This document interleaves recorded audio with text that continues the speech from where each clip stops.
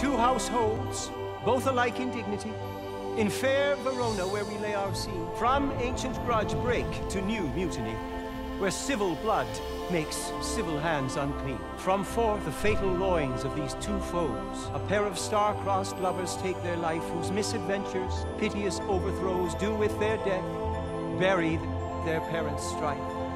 The fearful passage of their death-marked love and the continuance of their parents' rage, which but their children's end naught could remove, is now the 2 hours' traffic of our stage.